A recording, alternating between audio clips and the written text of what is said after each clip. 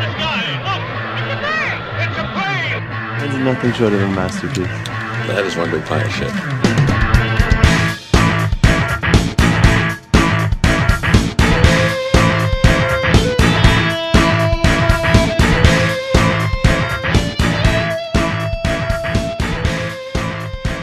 Hello and welcome to Bad Movie Book Club, brought to you by the Grayskull Power Company. That's what you decided to go with? You corporate sellout whore. Oh. Anyway, I'm your host, Drew. With me, as always, is the wonderful co-host, Liam. We're back. We're back from the time tunnel. We were lost, but now we're back and somehow on YouTube. Huh! What is this weird place? What are all these pictures in my head? I can't get them out. I don't like it. I don't like it here, Drew. Unfortunately, it's free. I know. Can't we just go back to the old way of going to SoundCloud, putting up an episode, and then having them delete our previous episode? That worked out so much easier. I suppose we could, but I don't like not knowing where my things go. Anyway, we're back. Let's get into the swing of things. What movie are we talking about this week, month, whatever increment of time we do this podcast in? Oh, today we are taking a look at the incredibly... I actually don't know what superlative to give it, this one. Overproduced?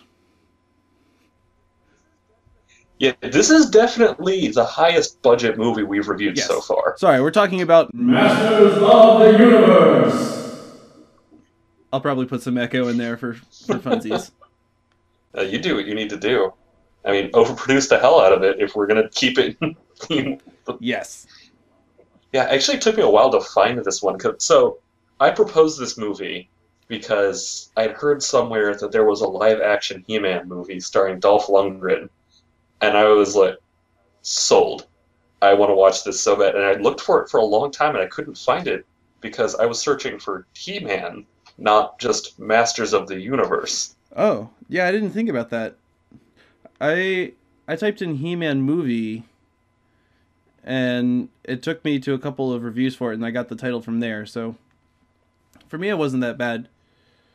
I eventually found it, but it took some work. But the one thing I gotta say is you didn't prepare me for that at all. I was not preparing to see Dolph Lundgren in that film. And oh my goodness. Alright, but can I be honest? I was a little disappointed with this movie. I mean, Dolph Lundgren, he gets the title role, but he does not have a lot of screen time. I have a lot to say about his role in this whole production in general, I should say. I've got a lot to comment on about that, but I think we should jump in first. But before we break the seal on the spoiler gate, I'm sure there's, like, for all 5 of our listeners out there, there's at least one that doesn't know what a He-Man is. I'm gonna be honest, I'm that one. I've never seen He-Man before. Oh man, you are missing out. Good, because I'm hoping you can explain a lot, because this movie sure as hell did not. Yes. So... Like, I know Skeletor, I know He-Man, and I know Beast-Man going in. And when I finally figured out that Man-at-Arms was Man-at-Arms, I was like, oh yeah, I'm passingly familiar with that name. But all right, here's my first question for you. Did they always have laser guns? Like, I remembered it being swords and magic. Again, we'll have to cover some of this in the actual review. But to answer your question, kind of, sort of, yes. Yep. All right. The thing you have to remember is that He-Man was very much a product of what I like to call G.I. Joe fever.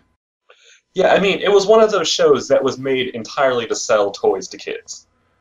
Right, exactly. And what was really interesting is that the person who started it, I forget his name, it escapes me at the moment. Milton Bradley. He wishes. But no, the guy who originally started the line got the idea after trying to negotiate toy deals for Star Wars with LucasArts. And LucasArts turned him down. He's like, well, I'll just start my own space toys and make all the money. And apparently he did. I guess. So, good on him. So, from what I can recall, it's actually been a while since I've seen an honest to goodness episode of He-Man and Masters of the Universe.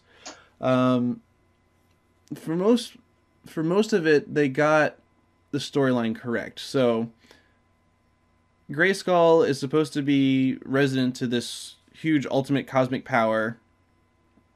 Very yin and yang, keeps everything in balance. Skeletor and his mercenaries are looking to get that power, and now I can't remember the name of the world they were on. Eternia. Oh, thank you. Oh, I can't believe I forgot that. Yes, and the Eternians are the ones kind of keeping them at bay. So the part of the story they didn't really cover, and this is where the quote-unquote interesting part of it is that the Prince of Eternia, his name's Adam, he's very much like a Luke Skywalker person. He's the hero, but you kind of want to punch him in the face. Mm-hmm. Yeah. Prince Adam, he's sort of the good-for-nothing prince, and he's setting a lot of worries in town about whether or not he'll be able to live up to Daddy's expectations. And he stumbles across this sword that, lo and behold, gives him the power of Grayskull, and said sword turns him into He-Man. Gotcha. Along the way, he recruits several allies, most of them under the employ of his king, or his father, the king, rather. And they are the Masters of the Universe. So it's kind of Masters versus Mercenaries, which, by some very strange coincidence, also makes a really great plot for competing toy lines to sell all the things. Right. It's amazing how that works out. So, for the most part, they got the storyline fairly accurate. They had some unique characters in there, not from the show. Like a few of the mercenaries weren't from the show. Also, Gulork or whatever his name is. I have such a terrible time with fantasy names. Yeah, well, we can get into that. All right, let's open those spoiler gates and let's actually just get into this. All right, firing it up. Woo, it's scary. I haven't seen these doors in a long time. Warning! The spoiler gate is opening. This is not a drill. I repeat, this is not a drill. The show will be entering a spoiler zone from here on out. If you do not wish to experience spoilers, please turn off the show now. I repeat, the spoiler gate is opening. Warning! The spoiler gate is opening. This is not a drill. I repeat, this is not a drill. The show will be entering a spoiler zone. All right, so let's just jump right in. Yeah, as this movie does, all right, can I just first off say, so coming into this, having never watched He-Man and not having any of this explained, the impression I got from, if we consider this movie a 3-act story, which is stretching it a bit, I have never seen a movie in such a rush to get to the second act. The entirety of this movie, of the beginning of this movie, is just like, I've got places to be, let's skip through this. It just opens with Skeletor bursting in and like, I have captured Grayskull! Oh, no, wait, no, I have to give you a pause there, because it actually starts my favorite way for any terrible movie to start, and that is with the narration a la Hercules 1983. Yeah, all right. Again, I got really excited because there were rainbows in space, and then credits, and then an explosion for no reason. There is a universe, and things are in it. Let's watch some of it. Yeah, all right. So you gave me like the basics of the storyline, and even just having a passing knowledge of He-Man, I knew this. But then we're already in Grayskull. It's already been besieged. It's already been captured. And all 3 of Eternia's soldiers are, like, not there anymore. All 3 of them. That's all I ever see. I don't see anyone else, the entirety of this movie, as a citizen of Castle Grayskull. Well, aside from the sorceress, who I don't understand at all. Anyway, let's... yeah, Evelyn they kind of took some liberties with. No, I meant the one that's trapped in, like, the light tube. Oh, right. So she's the sorceress that's supposed to look over Grayskull. Like, she's Grayskull's warden, basically.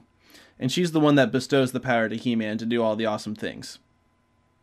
Okay. But anyway, open to the first scene, Skeletor comes walking in with all of his stormtrooper wannabes. They're sort of like World War II era German soldier helmets on like Darth Vader masks with then like, latex uniforms. And honestly, I don't think the analogy to Star Wars ends there, because honestly, when I first saw that scene, I thought, this looks very much like a recycled set from the Cloud City. Yeah, the set is very recycled from Star Wars. Skeletor's costume is very the Emperor. Yes. Although, can I say, I actually really liked the practical effects of Skeletor's face. I did until they got close up onto his nose, and I could tell it was like a weird plasticky thing, and I was kind of like, ew, gross. Yeah, the nose is a little weird. Also, the fact that, I don't know if you caught this, but did you notice that Skeletor is dubbed? Did you know that more than just Skeletor is dubbed? Well, yeah, but he's like the subtlest of the dubbing because his mouth doesn't move very much. Right. Which is why he had to be dubbed. But yeah, I did notice it was kind of irking that whenever he talked and had to say like P words or M words, things that require your lips to close, he couldn't do it with that makeup on. No. Which always begs the wonderful question, how does he eat soup? Yeah.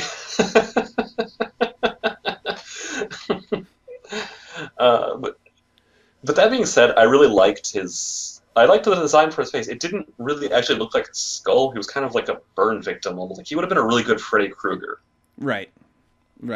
And I think once I got used to it and I got over the fact that they ruined He-Man, I was okay with it. But that being said, so basically the first thing he does is he goes in, he monologues, and then casts a magic spell and brings a woman to orgasm, all within the first 3 minutes. Yeah, of the movie. Like I said, this movie has places to be and things to do. It doesn't have time to explain to you why there's just some kind of old woman standing next to the throne and Skeletor is using magic to get her off. Right, so to preface this, the woman in question is actually the sorceress that we've mentioned before. She's the Warden of Grayskull. And so he's supposed to be casting this spell to absorb her power, and it's supposed to look painful. I don't think the actress knew that, because she clearly looked like she just got... Don't finish that analogy. I don't want to picture it, whatever you're about to say. She got the magic in all the right places.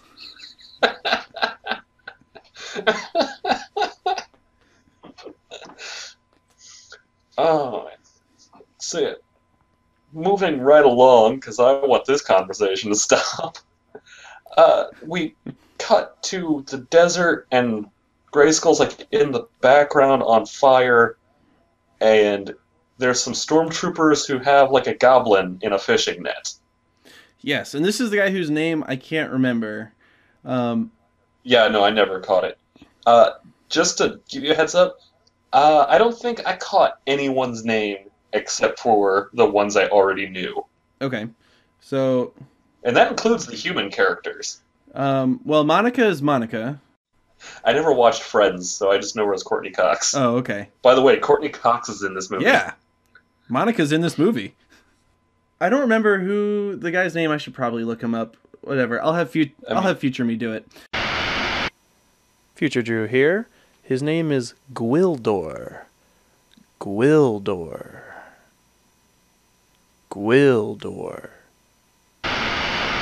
The person he's supposed to be replacing, I suspect, is Snarf.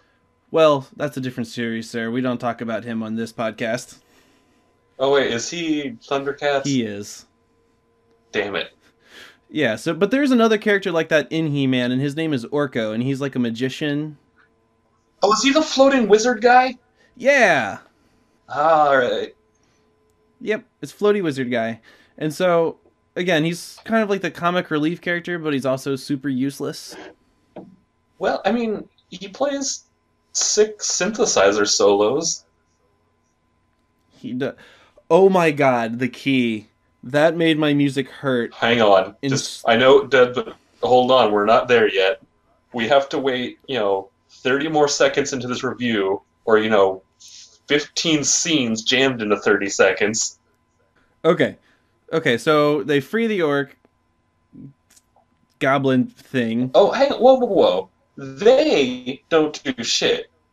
He-Man saves this goblin guy in this great fight scene where, okay, so we've already proved I don't know that much about He-Man, but there's one thing I do know, and that he's got a killer page boy haircut.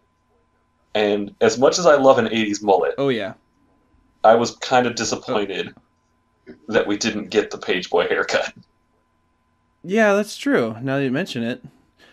Part of the problem with my memory of He-Man, it's a little distorted, because they also recently, and by recently I mean like 7 years ago or so, they came out with a revised He-Man cartoon that was absolute crap. But of course I didn't care, so I watched them all, and it was much more that style of barbaric mullet that you see a la 80s. Barbaric mullet. Well, I mean, if Conan can do it, why not He-Man? I guess. I mean, yeah. And when I say fight, it's really weird because it's like all you get are close-ups of Dolph Lundgren's muscles, and then people falling down. Well, hold on. There's only one actual, what I would call honest to goodness He-Man fight scene. I don't know if you know this, but He-Man never fights with a gun. That's not his style. Yeah, no, I thought he had the sword. Like, I knew about the sword, and that was his thing, but he's, like, shooting all the time in this movie. And I think I know why, because if you actually look at the scenes where he fights with the sword... Wait, we're not there yet. Talk about things! No, we're going to talk about them when we get there. Because it's important for something. Why can't I... Well... Sorry. Don't let me stop you. You Please just keep stopped going. me! You literally...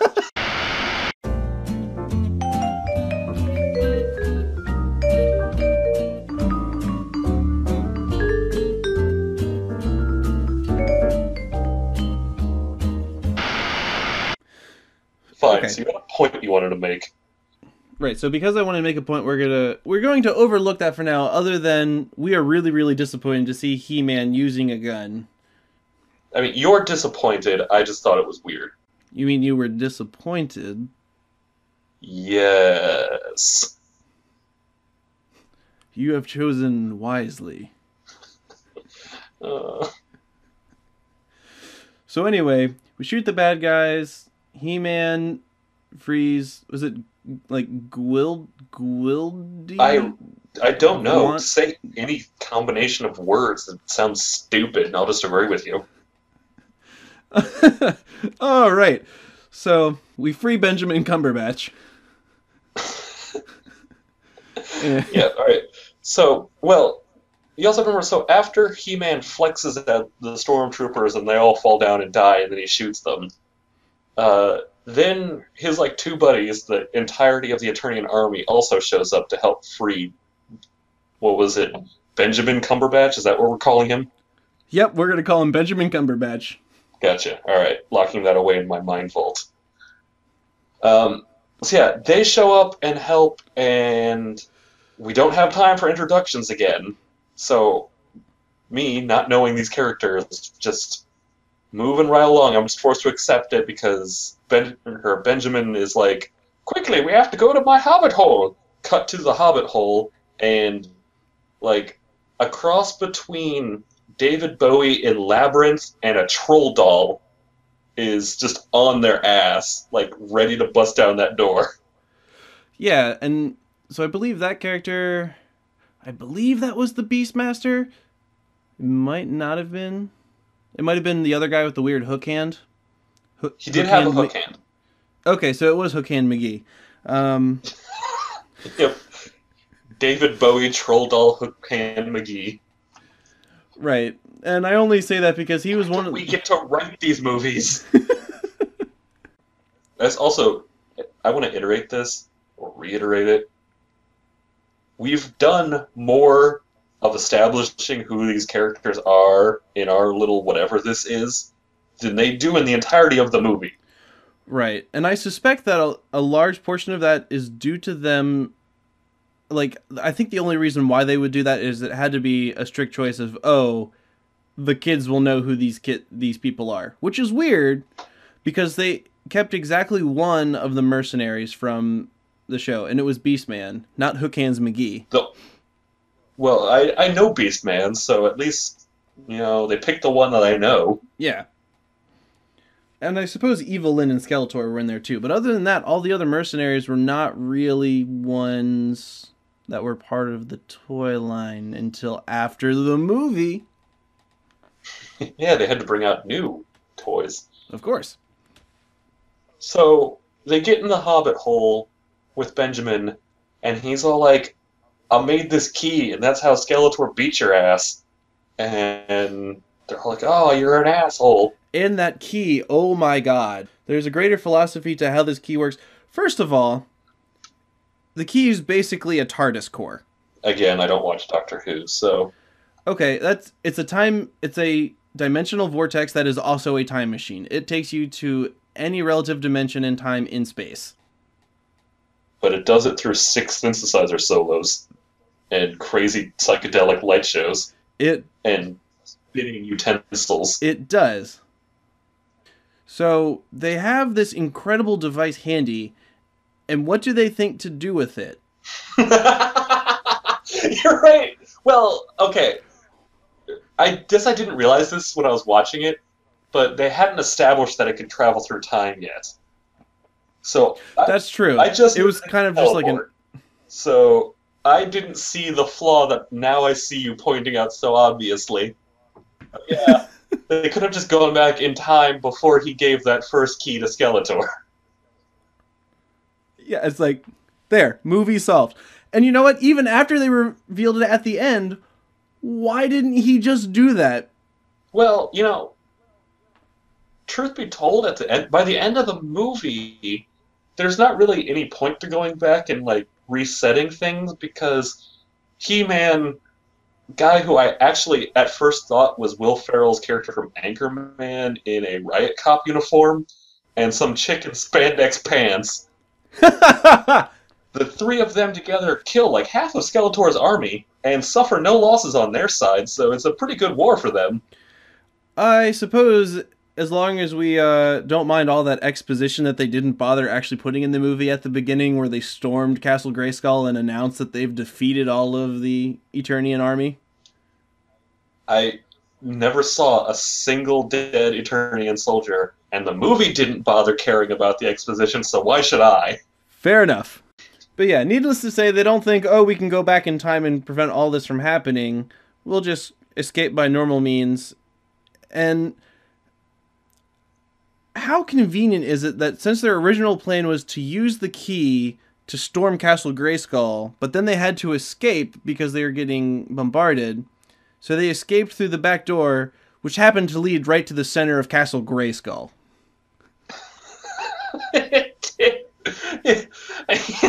It's just so convenient. Yeah, Benjamin Cumberbatch lives in the access tunnels to Castle Grayskull, and David Bowie troll Hook Hands McGee kicks down that door in just a couple of minutes. This seems like a major security flaw we didn't need a trans-dimensional key to exploit. And yeah, and so apparently Skeletor was supposed to be after him because he didn't want him to build another one of these keys, which he apparently already did. But he didn't think he was a threat just because he happened to have easy access to where he was sieging? Well, no, okay, I kind of understand this. So he's not a threat to Skeletor because, he's a little Benjamin Cumberbatch goblin creature that Skeletor could just magic to death if he ever came close. But the key lets the sorceress out of her orgasm light tube. Right, but he didn't need it to set the tube. I mean, the tube is what he cast on her. Right. So, and he was worried about the goblin making another key that could let the sorceress out. Well, I guess what I'm saying is, here's my point. he shouldn't have had to wait for the goblin to make the key in the first place for him to be a tactical advantage. Oh, yeah. No, absolutely. He should have just gone to Benjamin's house, saw that there was a back door that goes into Castle Grayskull's throne room, and just said, oh, you know what? Never mind. I don't need that key after all. Magic you to death. Gonna go cast a beam of light on a sorceress. Right. Well, now that we've just punched the first 5 minutes full of holes, let's keep going. Yeah. Again, this is a lot. I don't think you're actually kidding. This might all happen in the first 5 minutes. Yeah, if you can manage to not blink for 5 minutes, I would recommend it would be the 5 minutes of intro to Masters of the Universe, because you were going to miss something otherwise. I had to stop and rewind and just make sure I caught everything, because it was a lot coming all at once. Yeah, it is. Like, I just rode the storm out, because I was like, I don't know this well enough to, like, fill it in the holes, and God, I'm just lost. But okay, I think I can piece together what's happening. Yeah, so Benjamin Cumberbatch, He-Man, Team Mustache Dad, and 80s Bad Girl, which, by the way, those two characters are Man-at-Arms and Teela. Okay, I got Man-at-Arms. He said that at some point in time. Right.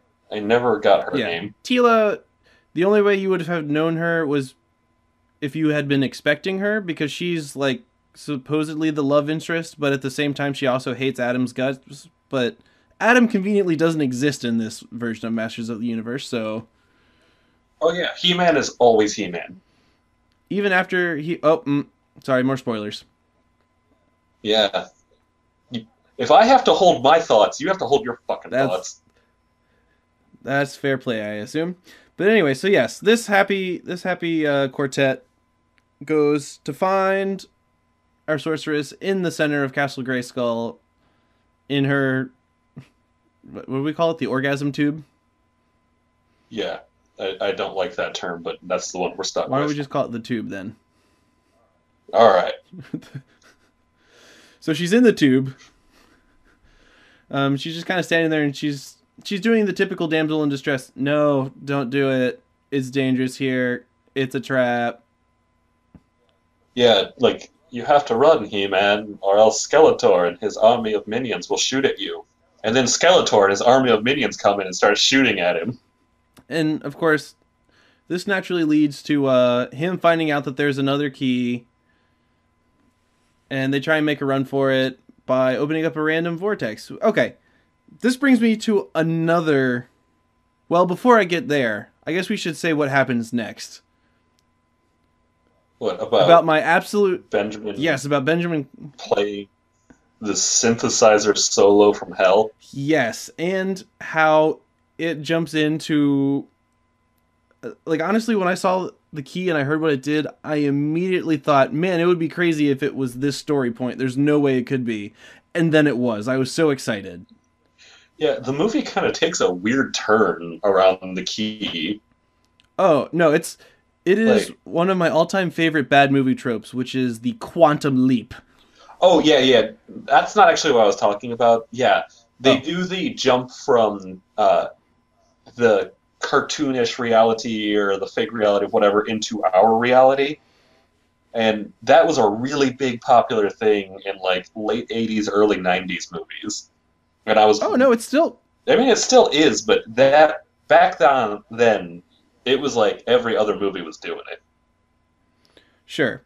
And it makes a great way, A, to make cheap sets, now that they've wasted all of their budget on grandiose set for the very first 5 minutes of the film. And B, it's a great way for people to show how their fantastic opinions about using fantasy worlds to solve all of the real world's problems. We'll get into some of those examples as life goes on. So they jump through the portal because if they stay in this throne room shooting Skeletor's guards, they're going to lose? Or, this is a losing proposition, even though, I mean, the stormtroopers are just being stormtroopers, shooting broadsides of barns, and they're, like, sniping them off one by one, and they're using, like, laser guns, so there's no ammo to worry about. Not to mention, at the end of the film, they're back in this throne room shooting the same goddamn guards. Oh, yeah. Oh, no, and he's not shooting them anymore. He's He-Manning at them, but we'll get to that part in a second. So yeah, they jump through the portal, and they land in, like, a swamp with a cow. Right. So, here's where I take issue with this. He supposedly entered random coordinates, Mm-hmm. and it's not that it's a different dimension, it's just that it's a different galaxy in the universe where we happen to be. Given what we know about the size and scope of open space and the probability of actually landing on a hospitable place, even under those conditions, I find it hard to believe for Benjamin Cumberbatch to have made that kind of a calculated risk. It's not even calculated risk. Because he... Well, we don't completely understand how the key works. It might be that it just opens certain, like, access points, and so he randomly dialed in a Stargate. I feel like you're giving too much reasonable doubt to this. I think you're trying to pick a hole with something in the plot where there's so much more we can attack than we're worrying about. They ruined He-Man! I can suspend my disbelief on this one, just because there's so much else to go. Fine. It also doesn't help that they decided to use a musical instrument as analogy for the entire existence. It makes my music hurt. That's the part that I was originally talking about when I said that it takes a weird turn with the key, because there's sort of this weird subplot that's like, everything is music, man, and music is what holds the universe together.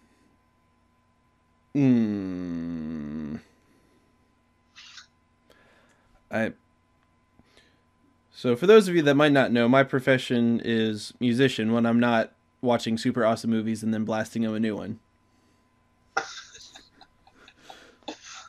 And I would imagine that the effects that this movie had on me would probably be similar to a medical doctor watching an episode of House.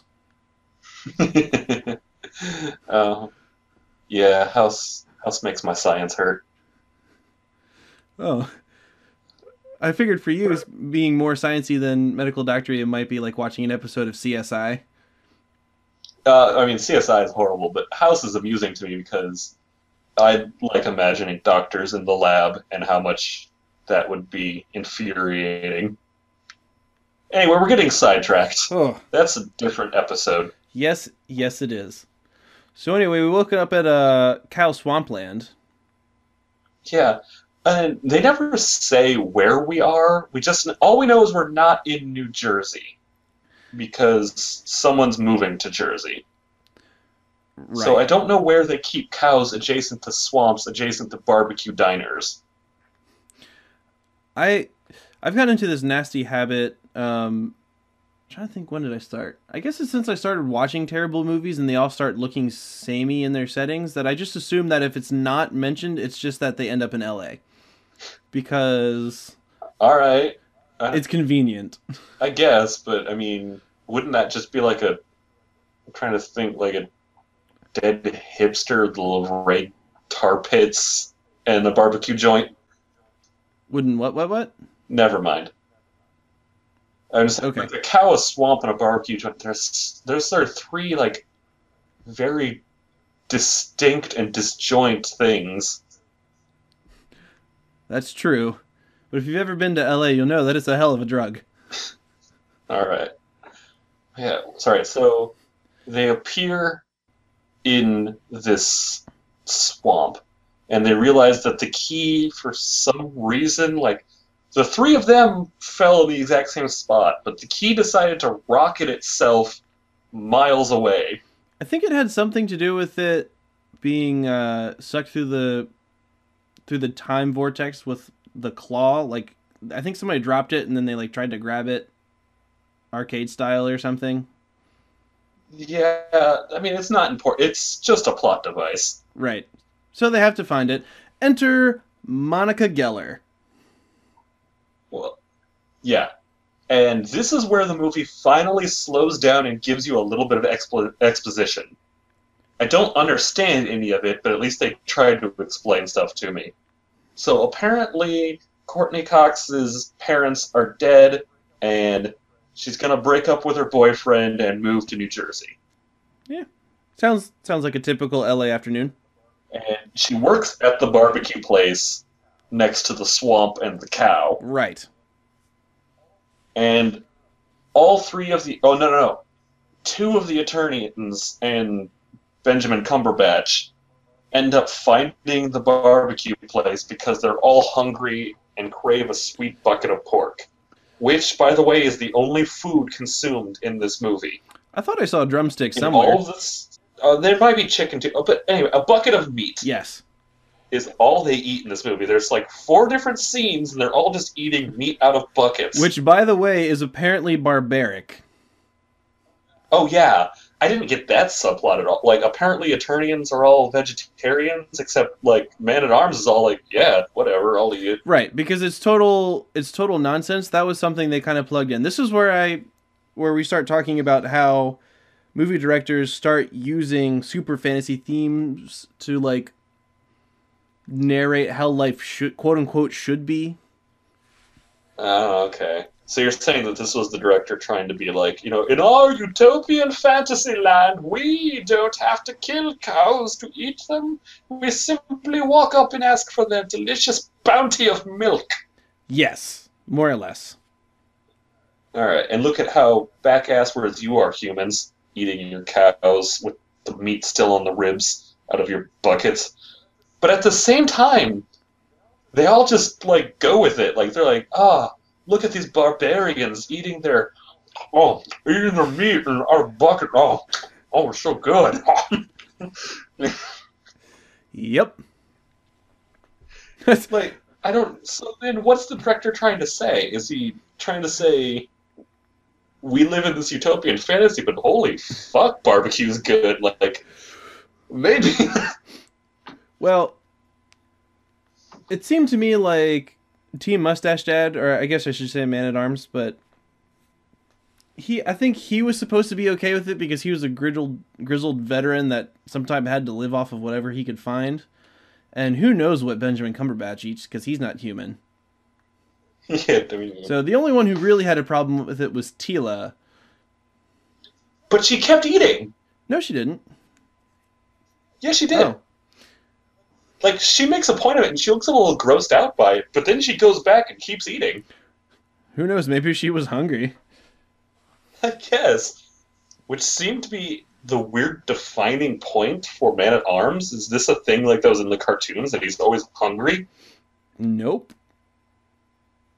Alright, well... Nope. That's what his character boils down to. I mean, he's like a riot cop, and he's hungry. Pretty much. Which is more characterization than Tila gets. Yeah, they did a lot to Tila. We'll probably cover that at the end review.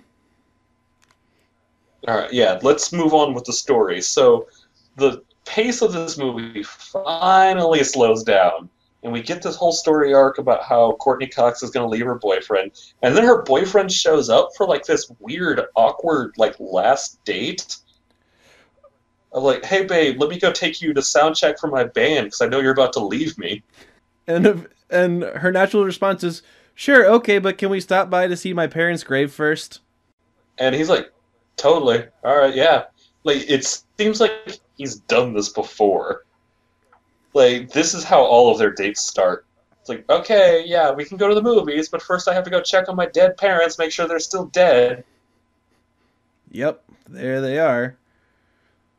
But how convenient, then, that they're this... Well, so they go to the cemetery, and she tries to explain how it's her fault that her parents died because they got on a plane and she wanted to study, so they got on a different plane, and then that plane crashed. Well, I think what ended up happening is they wouldn't have got on the plane if she hadn't lied to them. She lied to them about studying so that she could, quote-unquote, hang out with her boyfriend. I guess. I mean, I want to know what the hell her parents are doing that are just like, let's just get on a plane, because they like wanted to go swimming, didn't they? Well, they originally wanted to go swimming, but then they ended up like going on a plane to somewhere exotic when she didn't want to come along. Yeah. They're like, Who the hell is like, all right, hey, honey, you want to go down to the beach and go swimming today? I'm like, no, I have to study. Okay, well, we're going to the Amazon. See ya. Like, what kind of insane lifestyle do these parents have? Quick, she says she didn't want to come. Let's fly the plane over the Congo. I hear that airspace is safe. Like insane Amelia Earhart explorers trying to break records in their plane whenever their daughter doesn't want to come along. Well, they don't ever really explain it. I mean, it's like, so what do you want to do? We could go to Disneyland or we could climb Mount Everest. You know, all in an afternoon. Common Saturday activities. But yeah, so they're done with that little sad story when they see a smoking crater in the middle of the graveyard. And lo and behold, it's some kind of funky synthesizer, aka the key, which kind of makes me wonder how far away this graveyard is. Because I'm assuming it still had to fall within some proximity of them, right? It's the graveyard swampland. Like, they don't even bother burying the corpses, they're just going to throw them on there. Well, I mean, if they bury them, they're just going to float back up in a few weeks anyway. And you feed that cow. And that's why the barbecue's so addicting. It's full of people.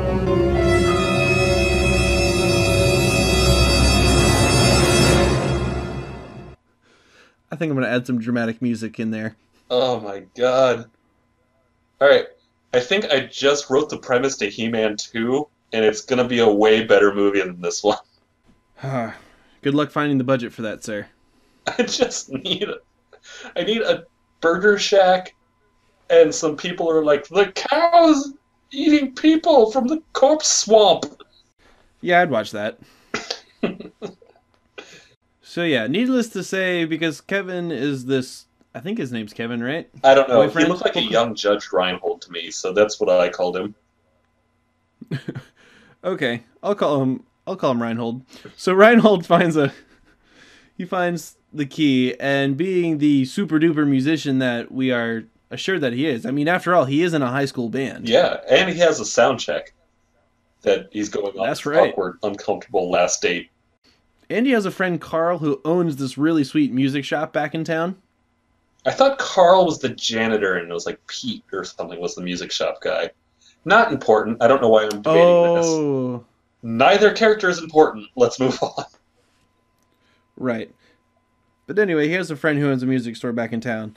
So obviously he's the current authority on all things musically related. Yeah, he's got a pretty sweet leather jacket. So you know that he's a bad boy musician. He's the real deal. Mm-hmm. But anyway, he uses his insane powers of deduction to determine that this fantasy object that looks like some weird kind of fantasy blender yeah, it looks clearly like dangerous. It's just covered in like spinning forks. And not like the safe kind of dinner forks. We're talking like carving set forks. Like the kind of forks that you would use to grab a steak off the grill. Yeah, this thing looks like it'd be really good at like uprooting a stump. But so clearly he determines that it's some kind of Japanese synthesizer. Yeah, I thought it was really weird that everyone in the movie jumps to the like conclusion that this is Japanese. Like, it's obviously, it makes synthesized music, so the jump that it's a synthesizer isn't that bad. But everyone's like, yeah, I've totally seen these in Japan. Turning Japanese, Liam. Except for the cop who's worried that it's Russian. I forgot about him. Yeah, how did you forget about him? He's way more of a character than He-Man. He gets a shitload more screen time. And a bunch of useless dialogue. Anyway. Oh, yeah. He's completely pointless. Except for the top of his head. Anyway. Let's see, where did we leave off? Oh, right. So, naturally, he decides to bring it to the sound check with him. Yep. So, he brings it to the sound check. He's like, babe, I wish you could stay and, like, watch my high school band perform at what appears to be prom that they're setting up for. And she's like, no, I have to leave you in the morning, so... God, it's like, I don't want to be late for that. And she's, like, really trying to get out of it. And he's, like, begging her to stay and, check out his band. And he's playing his sweet new synthesizer, and it opens up and starts just like vomiting rainbows on everything. And then hard cut back to Eternia, where Skeletor's like, so where'd they jump to, guys? And they're like, oh, we found him. They turned the beep boop machine on again. Yeah, it's currently beep booping. Let's send our 4 top mercenaries, Swordman, Pointy Ears, David Bowie, Troll, Hook Hands, McGee, and Beastman. Beastman. I reckon it, like Beastman, and then like I don't know, some sort of like guy with a cobra for a head, but like a frog's breathing sack. We'll call him Red Shirt for no apparent reason whatsoever. Yeah, because he fails in them. For no reason whatsoever. Little tiny spoiler gate. I'm just gonna open it a little bit. He fucks up, and then Skeletor murders him, and he never gets a line or does anything in the entire movie. Alright, closing my tiny spoiler gate. Right. So, he sends them there with his own key. Hard cut again. Back to Kevin, who's like, this thing is too cool to be Japanese. I'm going to take it to the music store to see if my super cool music store friend knows what it is. Hey, can you stay here? Oh, yeah. Again, weird after, like, begging and pleading her to, like, hang around with him just a little bit longer. And what's even weirder, she's like, yeah, totally. Yep. Like, she cannot wait for this breakup. Seriously. Like, they're in just this uncomfortable, both of them know the relationship is over, but one of them just won't admit it. Needless to say that this makes it extremely convenient for the mercenaries to go to the location where all the lights were going down and find completely the wrong person, which kind of becomes the theme for the majority of this movie after a while. Yeah. Some guy, and he's like, hey, you can't be here, and they bitch smack him, and then they proceed to question Courtney Cox about the laser thing. She's like, I don't know what the hell you're talking about. Also, you appear to be some sort of combination of David Bowie's Labyrinth character, a troll doll, and a hook hand. So you're kind of freaking me out. What's the deal with that? And then there's like, laser the entire gym! Set it all on fire! Which made Blade very sad, because I don't think he ever uses a laser gun the whole time. No, he doesn't use a gun. He's got two swords. And then like a third sword on his back that he never uses. Right. But in case he like loses the first one, he's got a backup. That's right. Also, his ears are like knives. So he's got that going for him. His chin's like a knife. So he can hear with cutting precision. Or something, I don't know. Boo, boo, boo. Thank you, I'll be here all night. Ugh. So she runs out, and they chase her into like some sort of crate warehouse. That like she doesn't go into a building. She's just running down the alley, and then suddenly she's in a building, surrounded by crates. And thankfully, He-Man's there, and he's just like, "Oh, you're safe now. Tell me what's happening." And I noticed something, and I had to pause and like look at it and try and go back and see. I can't figure out why. But in the time between her running down this alleyway and bumping into He-Man, she gets drenched. Like, she is dripping wet. No idea. Yeah, like, there's no scene of her, like, running through water or anything, but, like, she is soaking wet. Maybe it's just, like, her sweat or something? No. Like, her clothes are completely wet. Her hair is completely wet. Oh, that's weird. I totally missed that. I have to go back and look at that now. Weird. That's funny. And like none of the mercenaries that are chasing her are wet. And like He-Man, I mean, he's just like glistening always, so it's hard to tell. And so He-Man, this is all super duper convenient. He's like, oh, damsel in distress. I'll go do what I do best. Oh, look, it's the bad guys. That means that she must be important. And then he beats up all the bad guys in super He-Man fashion, and they run away with their tails behind their legs. Okay, can I talk about the sword now? Yes, he fights with the sword for a little bit here against Blade Dude. Yes, right. Go ahead. So I think the reason that he shoots his guns as often as he does in this is if you watch the scenes where he fights with the sword, it's clear that they've made this sword out of like some sort of light foam that if they hit too hard will break. Because in every scene, they do this thing of like the super fast swing and then stop right before contact and then make contact so as not to hit them too hard and accidentally break the prop. Not only that, but it's pretty obvious by watching them, whenever a sword is swung, the actors have no idea what they're doing. For all the money that they spent on this, they did not hire I'm fairly certain they did not hire stage combatants. No. To choreograph any of it. They get away with a lot of it because they're so scared of breaking the prop, the actual like hand-to-hand combat stuff, they focus again on Dolph Lundgren's muscles. Like just flashes of pecs and biceps, and you're kind of left to understand. It's like the birth of that shaky cam Jason Bourne fight scene of where you can't really tell what's going on because they're like zooming in and focusing on weird things. Oh yes, I call that squirrel cam. Yeah, this is like Squirrel Cam's great-great-granddaddy of... Gopher Cam? Focus, pecs, bicep, pecs. Oh, there's a sword. Okay, see, he's still using a sword. I guess there's bad people. Pecs, biceps. Oh, look, the bad guy faulted down. Get his gun and shoot him. We can show that part. Goodness knows they put enough money in the post-production for it.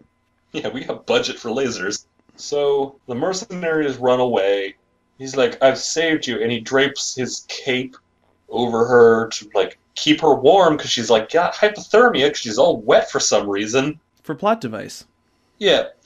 Meanwhile, the prom is burning down, and Judge Reinhold is, like, trying to get this thing checked out, and he sees a bunch of fire trucks going over to the prom hall, so he's like, okay... What if prom's on fire? I have to go check on Courtney Cox. Oh no, it's even better than that. It's how convenient would it be, Liam, if music shop owner friend just happened to have a CB scanner in the back of his shop so that he can listen into police conversations. And so he says, "Oh no, not the school cafeteria. That's where I left girlfriend." Yeah, so he like goes and he's like, I gotta go save her. And enter Sergeant Cueball. Yeah. Just that great cop character that's in so many movies and television about like the short, fat, bald detective who is like, you know, I hate you, protagonist, because you're making my job harder, blamber, blamber, blamber.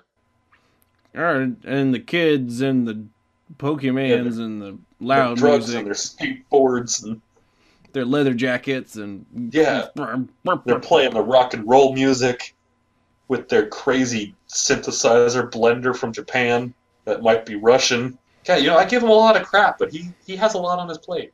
Now that I've listed it all out like that, like there's a reason he's so ornery. He's got a lot to worry about. I'm sorry, Cue Ball Cop. I take it all back. You know, he probably has the most in-depth character development of anybody in the movie, but he's also clearly the least important character. Yeah. So Judge Reinhold's complaining about like how his girlfriend was in the building, and oh god, they've got to find her. And you know, Captain Cue Ball's all like, that's extra paperwork for me. Let's just go drive around town and see if your girlfriend's alive somewhere. Let's go break into her house. Which Judge Reinhold... Yeah, so Captain Cue Ball takes Judge Reinhold to the house of Courtney Cox. Right, because he was whining like a little bitch. He was. And he also confiscates his blender. And he's like, alright, let's see if she's home. So Judge Reinhold just walks up to the door and, like, opens it and walks in, which is technically breaking and entering. Sure is. He just wanders into this person's home and, like, helps himself to a bucket of chicken. And Reinhold's, I don't know why I want to call him Kevin. I'm just feeling Kevin-y. His character name might actually be Kevin. I don't. It doesn't sound wrong. But neither does Reinhold. So... Yeah, I should, again, stress. This is not Judge Reinhold. But he really looks like Judge Reinhold. So, Kevin Reinhold... Kevin Reinhold! I love it. His reaction to this is, oh, she must not be home. Which, by the way, if she lives there, who the hell lives there if her parents are dead? It's just her, I guess. I mean, we don't know how old she is. She's supposed to... Well, supposedly she's either in a high school or she's a pedophile. Okay, yeah. He's in high school, at least. We know that much. And he might be 18, and, don't judge love or the lack thereof in an awkward relationship where she's trying to get out of it. Like, that adds a whole new layer of weird to this. But yeah, how convenient would it be if he just happened to be at her house when she starts calling on the payphone? Oh my god, yeah. You're right, that makes no sense. No one but her lives in this house. Why is she calling her house? I mean, granted, we don't have the easy cop-out of cell phones in the 80s, but still, how convenient would it be? It's like, I really need to call my boyfriend. The last place I knew he was going to be was the music store. I know. I'll call my own house. She doesn't even go into this with the intention of calling him. She just calls her house because she's genuinely surprised when he answers her phone. Oh, that's right. So she was she going to leave herself a message? I don't... It's like, He-Man, this is really important. God, we have to find my future ex-boyfriend. But first, I really have to leave myself a message to remind myself to... I gotta get eggs. I gotta go to the grocery store and get eggs tomorrow. And, I don't want to forget again. And I really have to make sure twice. Let the trash out. Oh, and I have to dump my boyfriend. Almost forgot again. God. Well, the more I think about it, the more this is baffling me. It's blowing my mind. Well, that's the thing. This movie is so highly produced that it's very easy to forget, my God, they're just sitting here just spoon feeding me bullshit and I'm eating it up. Yeah, they fly a lot under the radar. And for whatever reason, Kevin Reinhold decides to make this a super awkward, one-sided conversation. Yeah, so the cop's hassling him because he's like, where's your girlfriend? Where's my girlfriend? I don't know. Let's go look for her. And then his girlfriend calls, and he should have just been like, oh, it's Courtney Cox. Mystery solved. You can go home, good sir. And the officer's like, all right, thank you. Now I don't have to do that paperwork. My part of the story is done. I can go home. Everyone goes about their life. But no. He had to be super weird about it and was like, oh, I shouldn't tell you that he's here. Hi, you. He doesn't even make an alias for her. He just botches the whole thing. Oh yeah, it's terrible. Even for Sergeant Q-Ball, he understands what's going on. This is pretty dumb. And then he pieces together, oh, you're talking about this Japanese-Russian thing. And then he starts fiddling with it, which, when you beep-boop the beep-boop machine, then the bad guys can track you. So they're all like, yeah, let's, I know where they are now, so we start following them. Meanwhile, Kevin Reinhold goes to the fridge and gets a bucket of meat and puts it in the microwave, which jams the beep-boop signal. Oh, I almost forgot about that. That's another example. How could you forget? That was my favorite scene in the movie. I was too busy being upset with all the plot holes. But but this is another great example of how the directors were trying to show how things were bad, and we can use Fantasy Worlds to correct them. Wait, were they trying to say that microwaves give you tumors or something? That would be my guess. They're like, oh, look, this radiation exists because it's jamming the signal. I think they were just trying to have a moment of humor. Oh, okay. I think you're reading a little bit too much into this. Okay. Also, we should mention, I just realized that since the beep boop is jamming it, someone had to be smart enough to say, let's blow up the jamming signal. So the mercenaries have gone back to Grayskull and reported that He-Man has an army of magnet men or something. Well, I mean, that beat them up. Well, I mean, they knew they were going to be in trouble anyway. You didn't want to say, oh, the one guy that we were sent to go get beat us. Yeah, he beat us up, and Skeletor's all like... a group of 4 mercenaries. Yeah. This one guy who's essentially Superman. You sent 4 schmucks to go, look, poor David Bowie troll doll hook hand. He's only got one hand. I mean, come on. But they go report to Skeletor that, He-Man has his army of magnet men and beat them all up.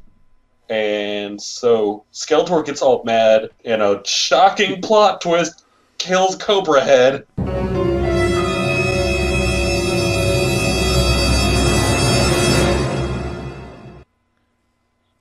Totally going to be more dramatic music right there. Oh, yeah, I need the dramatic, dun, dun, dun.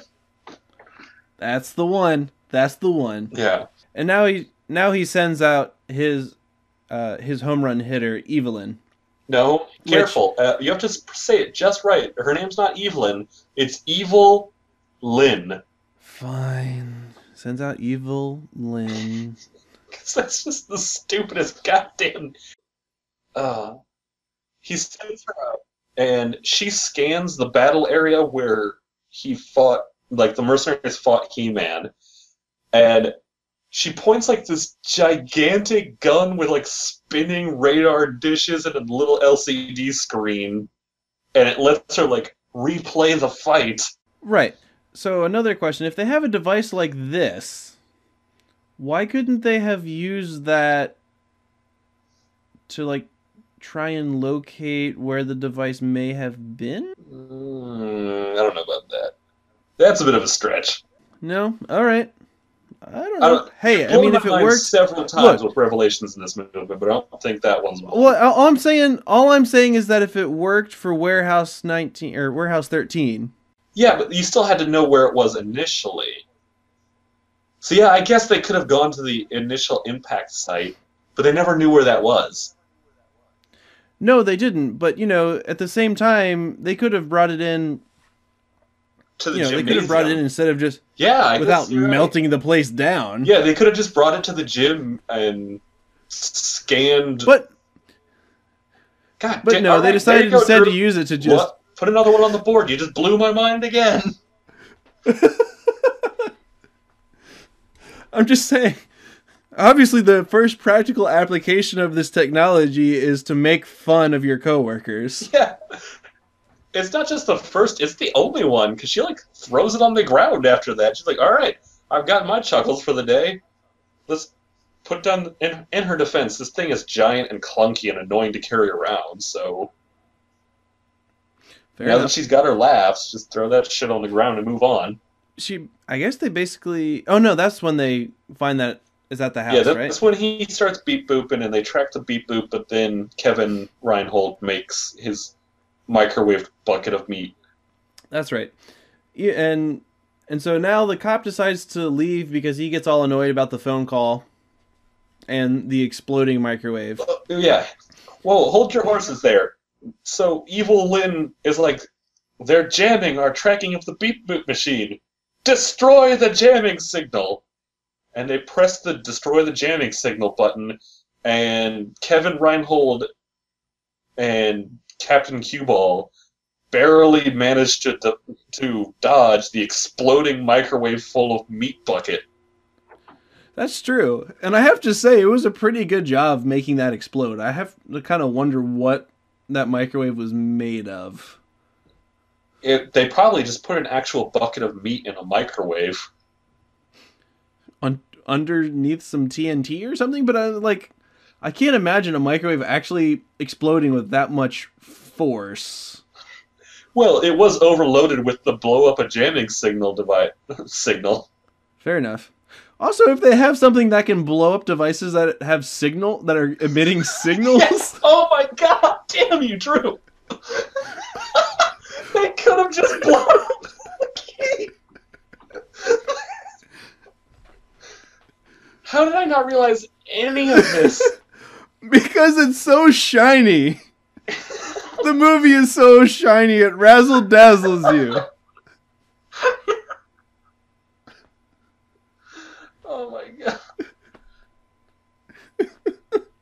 god. But even so, the story continues. What do we call him? Captain Q-Ball? Sorry, I'm so beside getting myself. lost in all the names. Yes. Yeah, Captain Q-Ball decides to take this, synthesizer to make sure it's not like a Soviet spy. Right, and he takes it back to Music Store Friend, leaving Kevin Sanchez, is that his name? It is now. Alright. So yeah, leaving Kevin all alone. And Evelyn and the rest of the mercenaries have tracked the beep boot machine back to his house. And they beat him up a little bit, and then they put on this weird giant collar, like that thing from God, what was that shitty movie with You have to be more specific on a show like this. Will Smith and You have to be more specific on a show like this. with the giant robot spider and their cowboys. Wild Wild West. I love that movie. I hate you. So, you remember the big tin collar thing? Oh yeah, with the Saw Blades of Death. Yeah, so it looks like that, except with like an LCD screen that goes across with like a blinking light. And then his voice gets all robot-y, and he has to tell the truth to any questions that are answered, or questions that are asked of him. I guess that was straightforward enough. And then they just kind of leave him there. With the collar on. the collar thing, and then He-Man, Courtney Cox, mustache riot cop in spandex pants come bursting in and like, "We found you, Kevin," or yeah, Sanchez, and he's like, "Yes, you have. Thank you for finding me." And like, then riot cop is like, This is the collar of Zumacalis or something." Like, he gives it a name, like as in it is a unique item that they just left on this dude and didn't bother to come back for or worry about taking with them. But thankfully, Riot Cop's got a key to this thing, so he just pops the lock and takes it off. Yeah, that's what I noticed. Like, he didn't, like, pick the lock or anything or just turn some knobs that are already on it. He pulls something out of his pocket and inserts it into this device and then claims that, oh, yeah, Skeletor is the only one that likes to use this. Shifty eyes.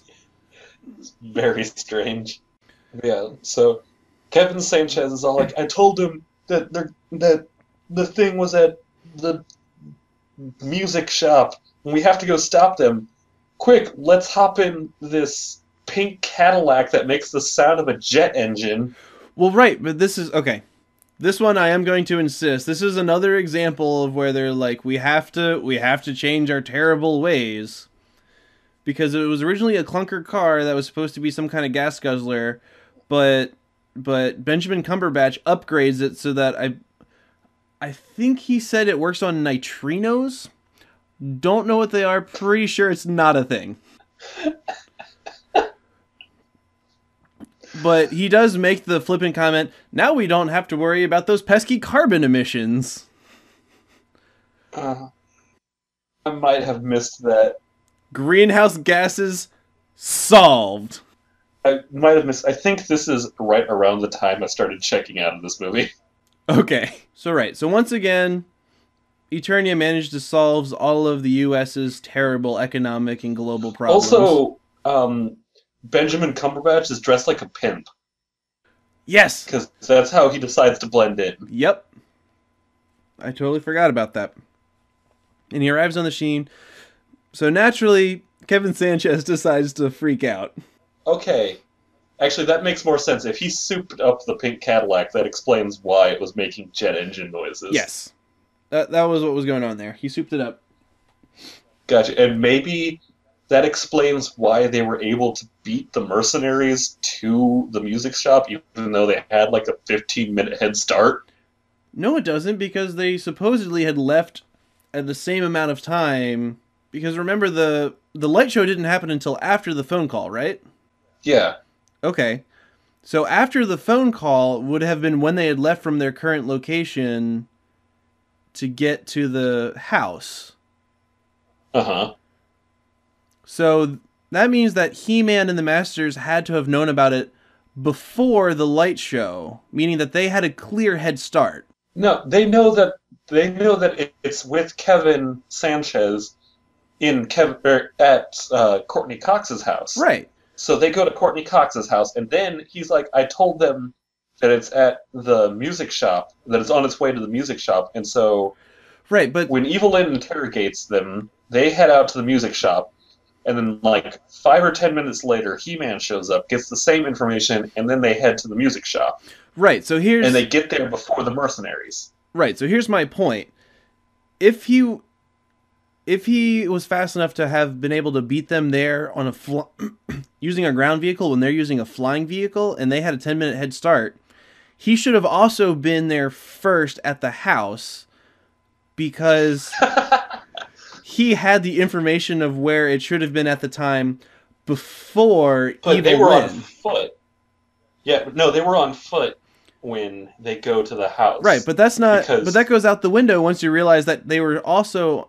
No, they weren't on foot. They rode up in the pink car. Remember? Because they flew off. Pink car drives up. Okay, I think we're worrying too much about. Damn it! I am going to poke these holes if it's the last thing I do. The logistics of travel in this, maybe not where we need to be focusing. Sure, but yeah. So You just want to blow my mind again. I'm on to you. no, I am a little more than mildly upset at this movie for many things. This was an uncomfortable movie for me to watch, but damn it, I watched it just for you, Liam. I'm right there with you. I checked out, I think, in the third act. I checked out right after the music store battle. So let's talk about that. Okay. So after they figured out, oh, this is where we need to be, another cut. Now we see Captain Q-Ball and generic store friend talking about it. And he's like, so, do you know what this is? And he's like, no, I've never seen it. I think it's Japanese. And he's like, are you sure it's not Russian? Yeah, I think you meant to say Russian, son. That's Japanese. That's a really weird dialect you're using to say Russian, right? Yeah, that's an odd pronunciation of Russian. And then He-Man and all of them show up and, like, they just grab the key back, grab Captain Q-Ball's gun, and they're like, alright, we need to set this up. This shall be our final stand. Benjamin, get to work on pressing the beep boop buttons to get us back home. Which, I have to say, for all the language that they're using, Music Store Friend was pretty okay with them using his capital and assets as walls and barriers. Well, in his defense, they did have laser guns. Fair enough. Yeah, I don't think he really had a choice in this. Like, at this point, He-Man just kind of, like, points a gun at everyone. Like, get in the back room. We're barricading ourselves in. You press the beep boop buttons. No, it was let's set up some perimeter. it was Captain Q-Ball that was doing it. He was pointing the guns at everybody, and then I think He-Man just like punches him and tells Tila to do it. Because, you know. Yeah, he does pull a gun, and then someone takes it from him, but at that point, they were already in the back room. Right. Like, he starts off by sort of gun-hold pushing them into the back room. Right. Yeah, and so then, sure enough, you know, all the armies of Skeletor arrives on the scene, ready to do battle. Completely unnecessary jumping through glass window scene. And then lots of red and blue lasers firing back and forth and missing their marks. Although I do like that, I understand Skeletor's army a little bit more. Like, his army of stormtroopers makes sense more than a lot of other armies of stormtroopers because their lasers set shit on fire. That's like, true. They don't, but they always seem to just burn down wherever they're fighting. This is true. And then the other thing that's kind of weird is sort of the back and forth. Like, you get a few good action shots from the fight, and then it cuts back to, like, the boring, okay, we have to calibrate the device. You have to press the beep boop buttons. Meanwhile, Courtney Cox is, like, wistfully looking out that back window. Oh. And her mom is just, like, hanging out in the alleyway, like, hey, come out here. Surprise, I'm not dead! Yeah, it raises two questions for me. One, I was like, when I saw her originally just, like, looking out the back window all wistfully, and it's, like, cutting back and forth between her, like, I wonder what's going on with that rat in the alleyway. And, like, epic fights, like, lasers going everywhere, then cut back to her looking at the alleyway, like, did anyone think about, like, maybe sieging this place from both the front and the rear? Yeah. But then her mom walks into the alleyway. I'm like, oh, okay, I get it now. This doesn't make any more sense, but at least there was a plan. That being said, put yourself in Monica's shoes for a second. Okay. You were distraught. You were having the worst day because... Yep. You're feeling sad because you were responsible for your parents' death. Uh-huh. So saith you. You're about to leave your boyfriend that you don't really care about. and the music store in the front of the shop is just getting blown to smithereens, and it's really depressing. You suddenly see your mom's reanimated body waving at you and smiling. You don't think to tell anybody about this? Yeah. You don't seek any validation for this whatsoever? Personally, I was just like, maybe I'm losing my mind. And goes up. But, alright, so she just, like, rolls with it. It's like, alright, I'm going to go out there, and I'm going to go talk to my dead mom who's not dead. And they have this conversation about, you know, how they weren't really dead, and they were, like, working on a secret project that... JK. Well, hang on. So, you know, when the scene started, I was like, oh, yeah, that evil Lynn chick's probably, like, a magician or some shit. And, like, this is the illusion of trick the hero into giving up the thing. Okay, whatever. But because this movie had just, like, glazed over so much exposition and just kind of thrown so many things at me that I was just forced to believe, there was a small part of me that actually thought for a second, like, wait, is this actually going to be the story? Because it goes on for a while of, like, it really kind of sells it to you if this was a rational movie and rational human beings would be like, no way, this is clearly a trick. But since I'd had to swallow so much on faith, I was like, wait, are the parents really not dead? Like, was this really just some sort of elaborate faking of their own death? Are they working with He-Man? Like, I actually started to, like, think maybe this was real. Yeah, I think the only thing that cued me into it is it's actually a bit of a trope for evil Lynn to assume the identity of an ally like that. Okay. Yeah. There are a couple instances No, in like, the cartoon when it started, I was like yeah. right on board with, okay, this is the trap. But it just went on for so long. Right.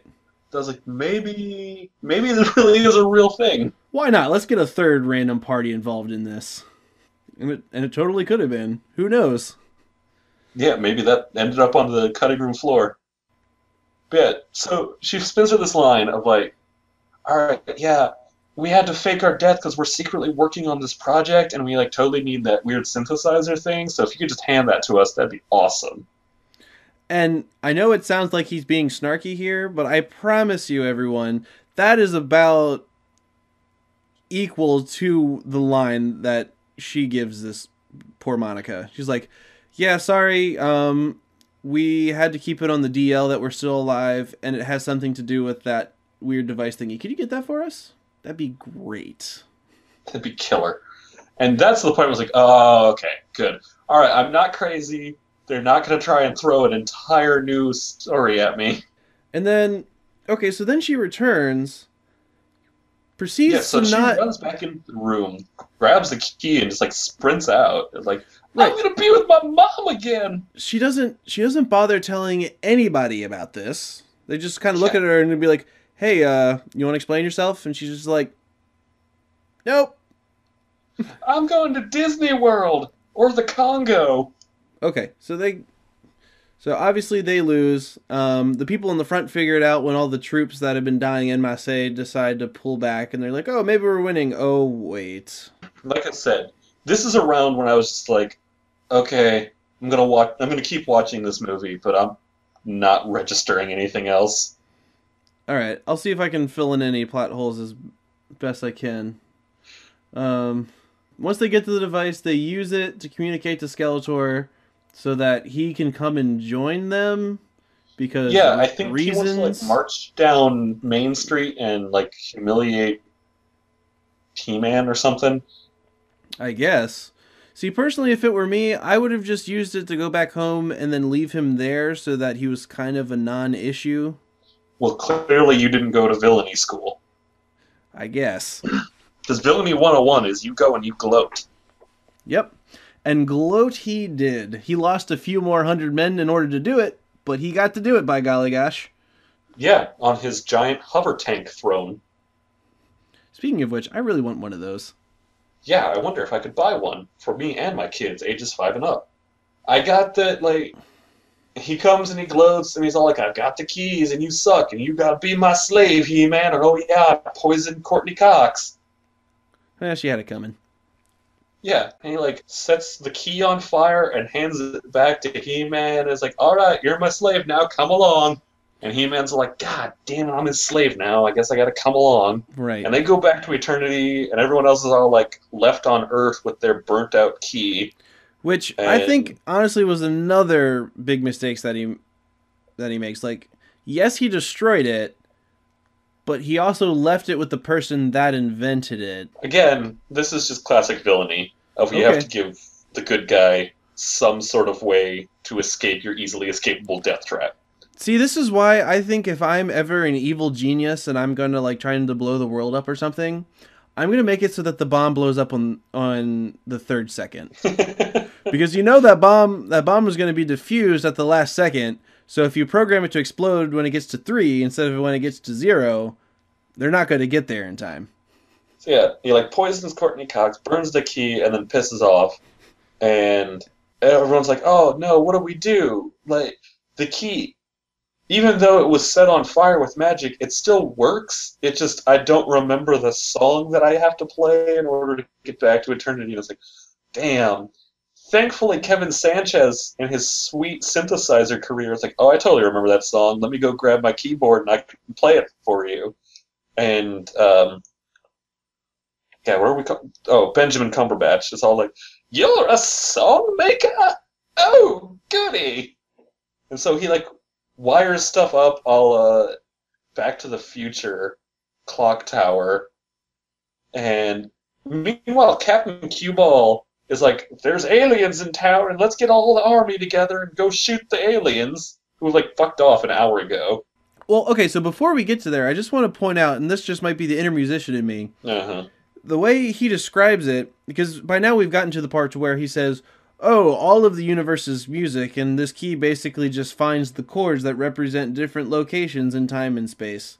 What are the odds, just bear with me, what are the odds that the specific coordinates that they're trying to get to happen to rest comfortably on a 64-note keyboard in a planet that is billions and billions of light years away? Good, apparently, because he just does a riff on his keyboard and it opens up the portal and they can go and save He-Man. It sure does, but not before there's enough time for Captain Cueball to come in. And I'm trying to remember specifically what happens. I think it's like Captain Cueball brings out this army just so that when he finally finds somebody that might be involved, he's like, "Okay, you guys wait here. I'm going to go check it out." Yeah, he's going to sneak up with them with his shotgun, and because he raised the army to fight Skeletor's army, but Skeletor's army's already gone. So he just like finds a couple of kids playing keyboard in the park, and is like, "All right, I'm gonna go ruin their." Oh, damn it! It's Kevin Sanchez again. Well, and here's the other thing. I don't know if you noticed this. He cocks his shotgun. Oh yeah, a lot before he starts firing. So yeah, he's got no shells in that thing. No, he's got shells. You see him flying out. But when it comes to that final fight scene, I'm surprised that he had any left, because he clearly shouldn't. Well, I mean, it is a magic shotgun, because in that final fight scene, he fires it about 5 times without ever cocking it. They do the time warp again and send him back. Cut to just before this happens, we see basically it's the typical, "I've won, watch me wield all this power, and now I have this weird suit," which, by the way, will be on sale after this movie is over. You can pick it up at your local Walmart for $9.99. And then we get into this really weird scene of Blade using a laser whip to whip He-Man. And here's where it's kind of weird, because they don't make mention of it, but I'm pretty sure this is what happens. They take He-Man's sword, which is sort of the source of his power, a la Thundercats. And they stick it in this magic sword place next to the throne to harness the power. Yep. Which means that he should have lost his power and turned back into Adam. But he didn't turn back into Adam. He just kind of stayed He-Man and was very He-Manly. Yeah. Also, the sword seemed to power something in like that weird iris over the throne room. Like, it wasn't just a holster for the sword, it was also like some sort of piece of technology that beeped and booped once there was a sword in it. Yeah. But we don't need to explain the actual important part of the story. I mean, we don't need to explain any of it, apparently. And then the time warp opens up and we get to our awesome final fight scene. Yeah, because Skeletor gets all like a golden helmet, which is actually kind of nice for the actor because since they have so much like over his face, they do his practical effects makeup a little less, so he can actually move his mouth and emote a little bit. And so now he shoots golden cosmic rays of deadly fire. Yeah, now he starts shooting lightning at people, making him even more emperor-y. I'm trying to struggle to really remember how the fight scene goes down, but it was just like so generic. Yeah, I mean, I remember Captain Cue-Ball shoots a bunch of people with the shotgun. Yeah, again, they're back in the same throne room they were in the beginning of the movie, with one additional guy, Captain Cue-Ball, in the fight. And they're fighting like the same... No, they're fighting like worse odds now, because there's the same stormtroopers, but now Skeletor has his god powers. Yep. So but they win. Literally in the exact same position that they're like, we have to run away from at the beginning of the movie. So they fight... Yeah, well, you saw where that got them. He-Man pushes a statue next to some people, and then they die. Oh, yeah. And he grabs his sword out of the beep boop machine next to the throne, and he says the iconic line of, I have the power. Oh, my word. I almost could not handle... Like, I had put up with Dolph Lundgren's voice the whole time up to that point. Well, he has like 7 lines, so it shouldn't have been that hard. Yeah, it just... Yeah. They fight, and then He-Man, like, breaks Skeletor's staff, and that, like, cancels out his god powers from owning Castle Grayskull, I guess. And then, again, stealing more stuff from Star Wars, you know. So, now that his golden armor goes away, he's not in god mode anymore, and he's back in his, like, black robes and hood. He-Man throws him into an unnecessary, like, endless pit. Which really is endless because, like, there's a good 3 or 4 minutes of just Skeletor screaming as he's falling down this pit. It's, I mean, that classic, like, no! No! I really hope one of these days we'll find, like, a movie that actually does justice to, like, the bottomless pit having no bottom, so it's, like, going through the earth, so that, like, you'll hear him go all the way through... And, like, he'll spring back up a little... Like, he'll get all the way to the other end and then spring back up a little bit. So it'll be like, no! Whoa! Whoa! Just because he keeps bobbing back and forth. That's not how gravity works, but... I can dream. But yeah, so then, yay, they win. Soft fade out to the victory. Yeah, to a couple of days later when the sorceress...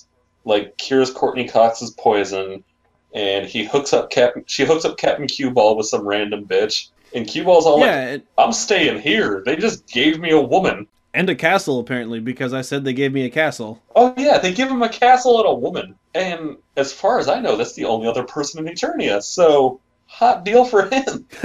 That's right. She was probably just like, oh, sweet. Another person. Another living thing for me to interact with. Of course I'll sleep with him. Whatever it takes. You literally are the only other person on this planet. Yep, so he decides to stay. Benjamin Cumberbatch fixes the key so he can teleport them back. And this is the part where he reveals it's in time and anywhere in time and space. And I'm just like... Yeah. What? He's like, are you sure you don't want to go back in time to, like... He says some sort of historical event, and I can't remember which one it is, but I remember it being, like, horrible.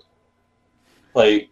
I hear the Holocaust is great this time of year. It's not this, but I'm just going to say it's this to sort of emphasize the point. Like, are you sure you wouldn't want to go back in time to, like, when Archbishop Franz Ferdinand was murdered? No. Or, wouldn't that be a hoot? He, like, says some sort of weird historical thing that, like, you really wouldn't want to go back and see. And she's like, no, just send me home, and then jump in the portal like, oh, wait, my parents are still dead. I forgot to check the cemetery this morning. Can we fix that? And, of course, he manages to do it at the last second, because as we've seen so far from every other time with this device, you can make last-second changes without large increments of time that would totally ruin your plans. I don't think so, because he doesn't, like, she yells it out. Like, she actually gets cut off of, like, wait, can you send me back to, and then she, like, gets cut off by the portal. Which makes me think that he just, like, either fucked it up and accidentally sent them back a couple of years in the past. Or that he was and knew about it and was really creepy because it's never explained in the story. Yeah, he was just like all up in her business. I was like, yeah, I know what you mean, girl. But yeah, so it has the typical Hollywood happy ending. Her parents are still alive and she gets their plane tickets and runs away and says, haha, now you have to spend time with me. But we're not going swimming. And I'm just going to go crying, running into the streets in my nightie. Is that what that was? I've never seen anything like that. I mean, it's not a nightie. It's like it's a sleeping gown. Oh, okay. But it's weird and like 80s. No, it's like 40s. Oh. Like, oh dear. It's very old-fashioned and strange. But yeah, so she just goes running out in the street, and like Kevin Sanchez is out in the street in his leather jacket still. Like he didn't get put into his pajamas for some reason. Or maybe he sleeps in a leather jacket. I was going to say, you have to remember, he's a professional musician. That uniform is grafted to his body.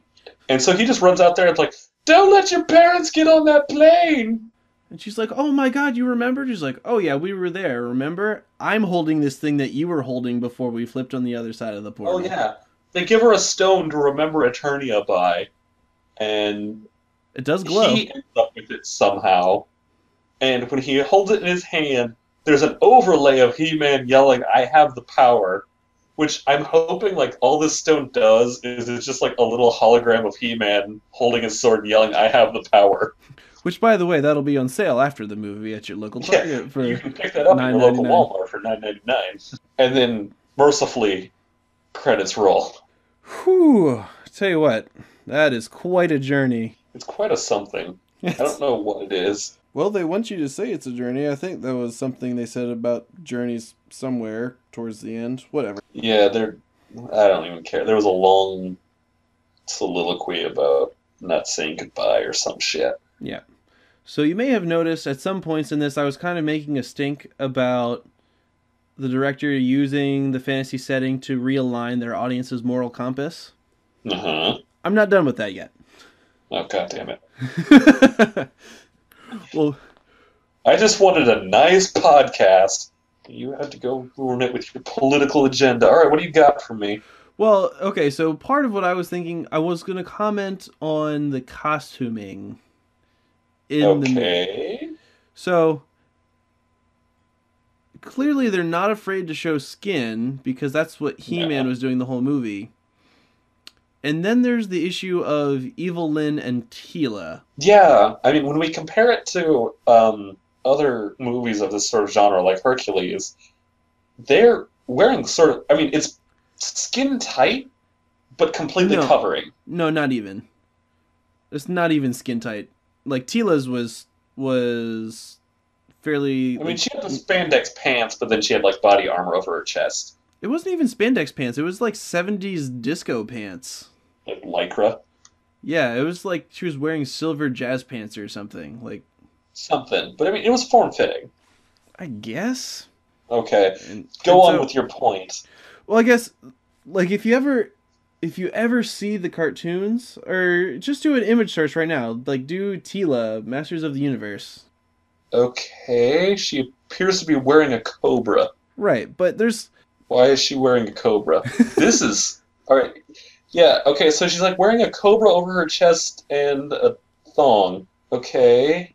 This actually asks a lot more questions than... Oh my god, what rabbit hole have you sent me down, Drew? Well, what in the hell? Suffice it to say, they had a lot of potential options to go down the path that so many other of these action-y type movies, like Hercules, for example, went down. And they totally... And, like, I don't want to say that they missed it. I think they intentionally decided not to do it. It's possible. I think it would be too much of a coincidence also seeing some of the other things that they put in the movie for that to be pure happenstance. Yeah. I mean, I would agree with you. There's definitely some choices with costuming. Also, what I've always heard about He-Man, there's people sort of making fun of He-Man, is that there are a lot of, like, homosexual overtones. And I didn't get that from this movie. And I don't know if that was a conscientious choice of let's change some of this. Well, that might explain why the only skin that is exposed is Dolph Lundgren's sexy gams and abs and pecs and muscle. I mean, yeah, that goes into it. And that all the main female characters are very plain Jane looking throughout the whole movie. Oh, yeah. Yeah, like, when we first meet Courtney Cox, she's at the barbecue diner place, and, there's a bunch of other waitresses there, and I honestly couldn't tell any of them apart. Yeah, they were very, very cookie cutter. So, what's your take on this movie overall? I was really excited when I heard about this movie. I mean, it's got everything I want out of a bad movie to come out of the 80s. I mean, it's He-Man, which is supposed to be ridiculous. It's got Dolph Lundgren, who, Ivan Drago, one of the best characters. Dolph Lundgren's done a lot of stellar, terrible work over his career. But ultimately, I was disappointed with it. Like I said at the beginning, Dolph's barely in this movie. Yeah. They glazed over so much that I never knew what was going on.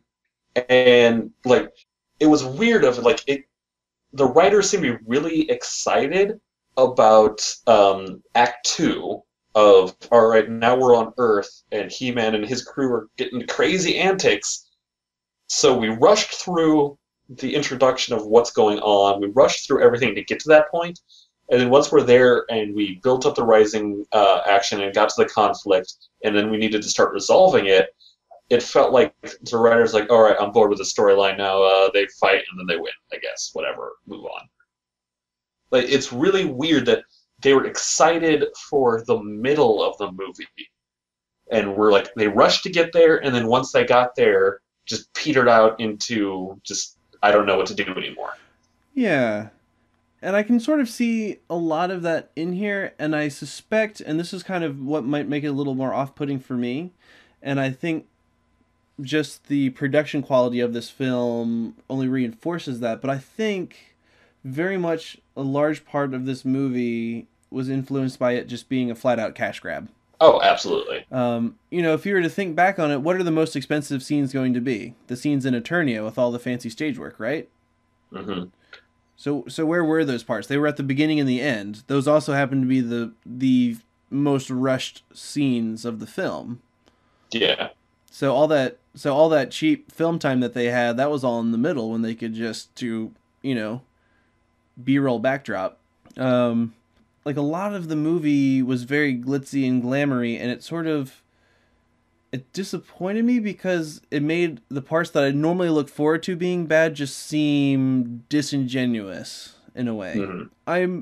I'm sure if I went back and I really tried, I could find just as many plot holes in Hercules. Oh, absolutely. But there's so many other just terrible aspects of it. It's just such a perfect shit package in its own little flaming bow that I can't help but just enjoy myself. And in this one, I could tell that there was a lot of spit and polish put into this. Yeah. And I think it's interesting the effect that spit and polish had on each of us individually, because it irritated you, and it made me just kind of tune it out. And so then when you pointed out these things that should have been obvious to me, I was like, how did I miss that? It's because this was so in my face that I just turned it out. I just focused elsewhere. I didn't even think about it. I just it caused me to just shut down. Right. And I think overall, the end effect that it achieves is not that desired. This is the somebody's dream project that they Mm-hmm. that they saw through because they knew this was going to change the world. This was hey, we can make a lot of money. We'll have lots of glitz and glamour and explosions, and it'll be great. What's your name? Don't care. Make a script. Due tomorrow. Go. Yeah. And so, I guess I don't know. I guess I can't be too hard on it. It had some good bits, but yeah. I mean, there were definitely parts that were amusing. There were parts I laughed at, but honestly, I have trouble remembering the movie. Not because it was unremarkable, but just because I got bombarded with a lot, but never got any of it explained. And And again, I think that had to do with the fact that this was a He-Man movie, right? This came out during close to the height of He-Man's popularity. It came out in 1986. Yeah. So, I mean, obviously I wasn't around even if I was around, I would not have been able to comprehend the height of the popularity. I just kind of know it because I like weird, cheesy, obscure things. But yeah, so I think the name and understanding of the content in the movie would have been big enough of a draw for them to like look over those things. Mm-hmm. That now that we're looking back on it and we kind of want that background detail, we're not going to get it unless we watch the cartoon. Right. And buy the fine products at Walmart. For $9.99. I don't know how that business model stays alive. Everything's $9.99. I don't know. Maybe we should ask Walmart when we call them for that deal that we totally don't have with them yet, since we've used their name how many times in this show? Bad Movie Book Club, not sponsored by Walmart. Yet? Yeah. We're working on it. Like, I'm a whore. Give me free shit. I'll plug your corporation. I don't care. Oh, I'd plug the crap out of Walmart if they gave us money to do this. That changes the Walmart podcast. We review Walmart movies for Walmart. That's right. Look at all those views we have. Don't you want to invest in us?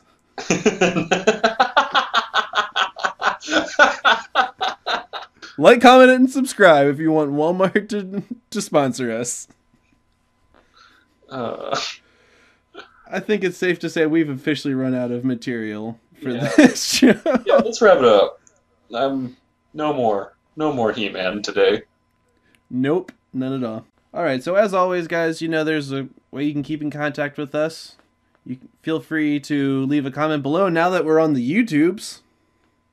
I won't read it, but someone else can read it, maybe. I don't know, Drew, are you going to read comments? Who knows? Maybe. I'm feeling sassy.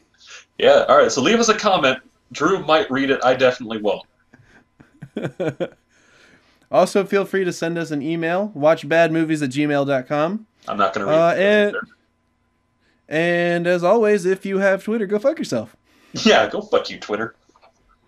Bad Movie Book Club definitely not sponsored by Twitter. Twitter's not Walmart at all. Yeah, if I had to put things into a category of Twitter or Walmart, Twitter would definitely be not Walmart. Take that, Twitter. Yeah, got you again. And so one last announcement before we go. Liam, this was your brainchild. Would you like to describe this to our lovelies? Yeah, so when we were originally coming up with what we wanted to do with this podcast, someone recommended, or it might have been Drew and I were talking about it, just let's see what we can do just looking into Nicolas Cage movies. And I was hesitant to want to watch Nicolas Cage movies, but March is coming up, and it's almost March Madness. I was like, you know what we could do? We could do the March Madness Nicolas Cage match. We could watch 16 Nicolas Cage movies in 1 month and debate as to which one could be the most Nicolas Cage movie. Yes! I'm so excited for this. I'm going to lose my goddamn mind. Well, that was our whole worry going in, but I guess we're throwing caution to the wind on this one. Clearly, I don't respect my health, mental or otherwise, as much as I did when we started this, so whatever. And I only have to watch 8 Nicolas Cage movies. You have to watch the other 8. Yep. Although as we get towards the end, we'll probably have to watch a couple other extras as well. I don't wanna. It's gonna hurt so good. So you guys can look forward not only to Liam and I debating these movies, but we also are going to have other guests, aka our friends, on that we are going to try and pitch these movies to. 2 movies will walk in per episode, and only will one walk out alive, and it will be the cagiest. Oh my god! Sometimes I look at the bracket that we've made. Should we make the bracket available so that people can start taking their bets now? Yes, absolutely. Make an office pool. Which Cage movie do you think is the cagiest? Yes, I will make sure I upload that to Facebook. I said it, so now I have to do it. And not Twitter. No, fuck Twitter. Twitter's not Walmart. You know what? I think we've just established the new Bad Movie Book Club tagline. Bad Movie Book Club. Twitter's not Walmart. Oh, man. I have to put that on a t-shirt. Yeah, if we ever make merch, that's definitely the first shirt that we have to make. All right, good. I'm glad we've established this. Yeah, let's do more work for this. And on that lovely note, I think we're going to call this a podcast. Oh, I get to go home now. Back to my family. No, I'm sorry. You still have to spend 2 more weeks in the closet. Watching Nicolas Cage fucking movies. Don't worry, I'll slip them into you through the mail hatch.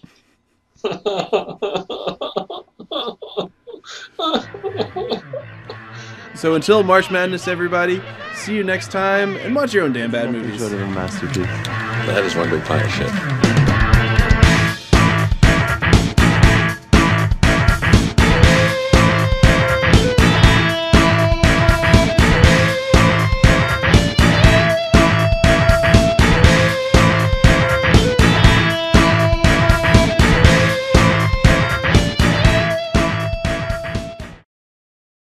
Twitter's not Walmart.